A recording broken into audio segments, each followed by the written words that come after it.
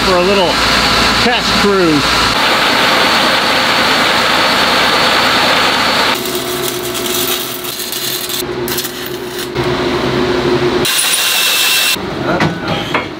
And on. Welcome to Sailing Vessel Seeker. This week's job is to take the wiggle out of our transfer case. And this beefy bracket, which connects to 3 of my cross-member frames, replaces this little wobbly thing. So that's part of it. Up here it was kind of doing this twisting thing, about an 1/8 inch of a movement. So that was way too much. And the other part of the problem is it was loosening up the bolts that we mounted with down here at the bottom. This is a big angle iron frame that we welded into the frames of the boat. And then we built this bracket that bolts into the transfer case here, but these bolts keep loosening up and they're in holes that go all the way through into the case, and when they loosen up they start oozing oil out too. We've actually had them fall away out, so we're going to take the transfer case out now that I got the top brace done and just weld that bracket to the transfer case, because that bracket is bolted into the frames here on the floor, so we still can remove it. We just will make it part of the transfer case. Probably gonna have to take all of this gear and stuff out too, because this is cast iron. We're gonna have to preheat this. So I'll be back when I got this beast back out. Screw this to the bottom of that so it'll catch the center. Right. Yeah, that'll work. We're trying to keep our drawers from sliding out when we heal 20 degrees. A little wood latch is just not enough, so we're adding a little metal to it.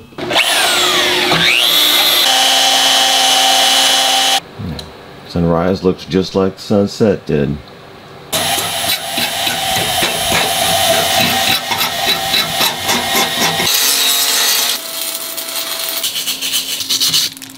Comes off there again.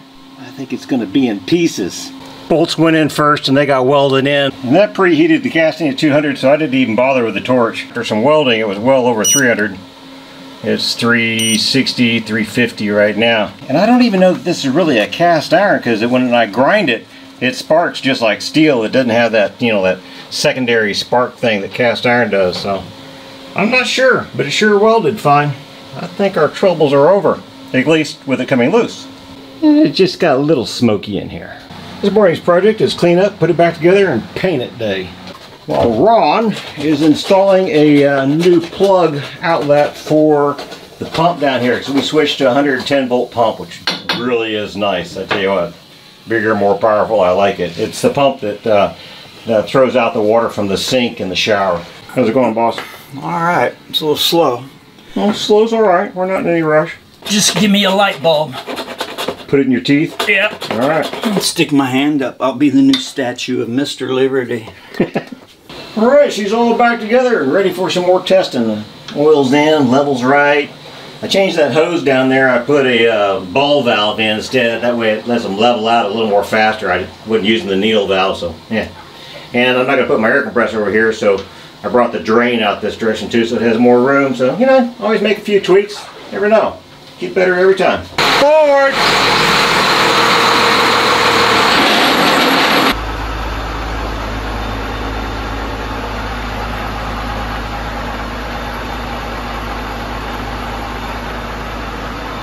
Looking really good. I put a camera down there so I can watch that oil level, see the vibration, and being lazy, I didn't want to go up and down that ladder 40 times again today. Okay, well, I'm high there, and I'm full there, so I don't trust it. I think the fairing housing is giving it a problem. So I'm going to move that sight glass. It just doesn't make sense that it's full on both ends. I loosen this up. Now it pours oil out where the indicator was too, so yeah, there's something about the bearing in here that keeps the indicator wrong over there, so we'll move it to this side. Being nice now. Maybe that was the whole problem.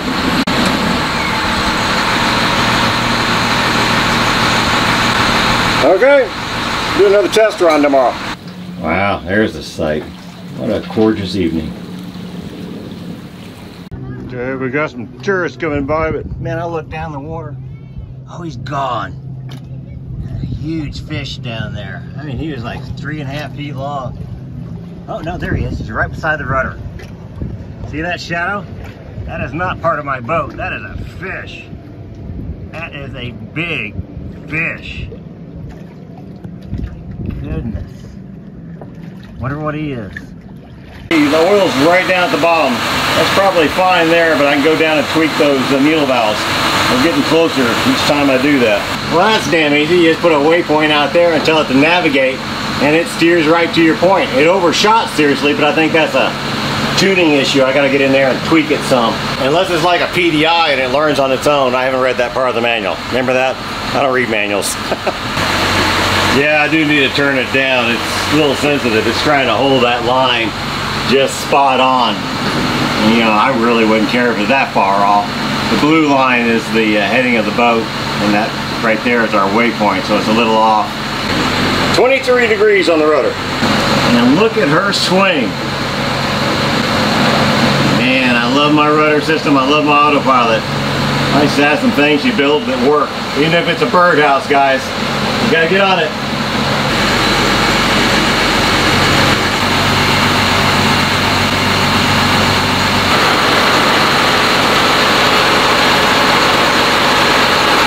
Gave her some throttle and she's still holding steady as a rock.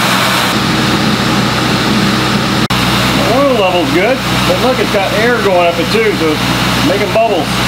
Gotta be throwing a lot of oil around in there. Temperatures come up to about 130, 135 maybe. We've been running a little under 2 hours, I think, at 5.5 knots, so I think it's good. Well, now I went all cockeyed again. It didn't like 1600 RPM. It drained the oil out of the transfer case, put it all in the undershed. Shit. Well, I'm gonna be looking for some other solution. Maybe a float valve. It's not a lot of pressure. We'll think about that.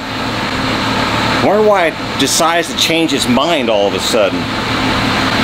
First air bubbles and then drained it. Well, you know what? I was messing with the pitch. Not a lot, just a little bit, but that's the change. I didn't like when I divert the oil for actual use in the undershed. So that means that I could get it set up for cruising and just leave the pitch alone for a while.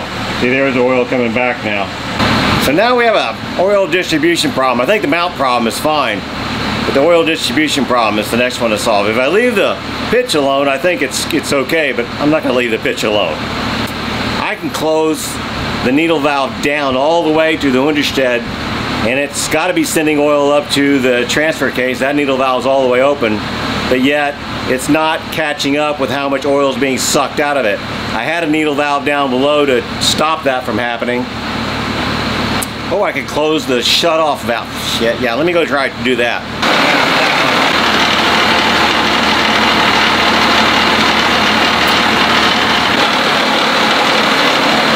Okay, we're at idle. That ball valve down there is closed, so it's not sucking any oil out of the transfer case. Look at that oil level. It's real low still, so it's not being fed over from the bypass. Of course, the engine's just idling. The power steering pump's not doing much. Here's an interesting sight. That ship over there has a big ass crane on it, and those little pyramid looking things on the back there, those are artificial reefs. So that's cool. You know, it makes me wonder if we're not passing up a lot of opportunities to make artificial reefs just because, you know, there's some pollutants on what we could throw in. You know, take for example an old pickup truck or a car. You know, take the battery out, empty the oil out, and toss it in. You're going to do a little environmental damage because there's going to be something that comes off of it that kills something. But overall, you know, for the next 15, 20 years and the reef that builds up on top of it, I think the net gain is probably worth it. Be an interesting project, wouldn't it? I redid it again. I think we're onto something here. Let me let you hear me. I made this long video last night describing the problem with getting the fluid balance out here, and with my ideas for adding a race car, a circulation pump, and maybe a valve or two more. And then, you know what, I posted that up and somebody got it faster than I did because they were commenting at the same time I did with a new idea. That was Philip on the Facebook group, and his idea was to use a pressure relief valve, but I don't have one around. But I did, of course, have a needle valve. I've actually taken more parts out than I put in on this time. So now what it does, you know, pressure comes in on this line, it hits a T, it goes up, and we can use a needle valve to control how much goes over to the transfer case. That means we have a consistent not pressure consistent, but at least there's always oil available to send there. Now I might put a float switch over here on the transfer case and a solenoid valve here, so that when that needs fluid, it would open that solenoid valve up and send some over to share. That's a whole lot cheaper than the oil circulation pump, and I actually have the solenoid on board the boat. So this thing, you just open it that much, and with the pressure that's made off the power steering pump, it feeds it over. Now the rest of the oil just does its normal thing. It goes on down and hits a pressure relief valve that sends a bypass over, just dumps it into the top, or it sends it through that bottom pipe there into the coupler over the Wunderstedt. So yeah, at least we can be sure of getting oil up here. Now we're just going to be see what it does. Another test run. Fuel on, engine on. Oh, so far she's doing really good. Man, is there a lot of boats out today. I think the Blue Angels are doing something. It's just a non-stop stream of motorboats coming out of there. Big Lagoon Yacht Club is holding sailing classes today. I think that's Pete coming out to say hello. All right, George, I think we got it. I tweaked the needle valve a little bit. It certainly makes a difference, but I can mess with the pitch and the throttle, and it doesn't seem to have more than a 1/4 inch effect on it. So, yeah, I like that. Okay, yeah, the oil's perfect and the mount is in great shape and very little vibration. I think we got it. Well, that is just fantastic. And you know, big thanks to Dallas at Big D 4x4 in Tulsa, Oklahoma for donating the transfer case, and Andrew McDonald. See him on YouTube. It's andrew.mcdonald. on YouTube, and he's got a fantastic project going on, but it was his idea to use the transfer case. I was just going to cut down the diameter of the propeller to get the shaft speed up and also the engine RPM up to a better range. Andy came up with this transfer case idea. And you know, before that there's the automatic transmission, and for you guys out there that drive dirt track cars, they said, hey, put a torque converter eliminator in that thing. It's like, I didn't even know they existed, but a torque converter eliminator got rid of the torque converter. The heat problems went away, the slip went away, so we had, you know, a higher speed RPM off the drive shaft. Now we've slowed it back down. We have a lot of torque and the right speed of the shaft for the propeller size we got, and it's working out beautifully. You know, who'd know that you could get a school bus engine with the automatic transmission behind it and a torque converter case out of a 4-wheel drive system and put it all together and make a functional system. And thanks to Philip for the last idea about the plumbing on the oil transfer. Now we've got, you know, oil that's not only cool but filtered in both units. This is fantastic. It really is. And you know, I'm listening to a book right now. It's called Deep Survival, and in it there's a quote from a Buddhist guy, Shunryu Suzuki, and it says, in the beginner's mind there are many possibilities, in the expert's mind there are few. And that just sums it up.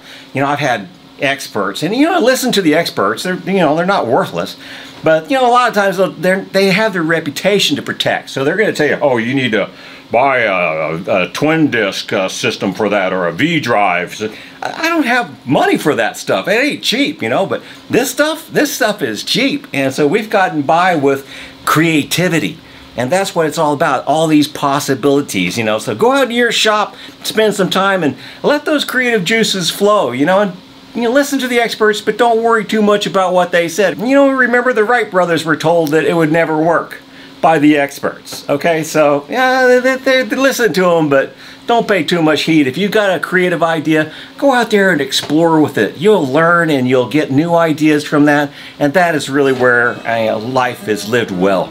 Otherwise, you're just following what somebody else tells you to do, which is good if you want to be a lemming.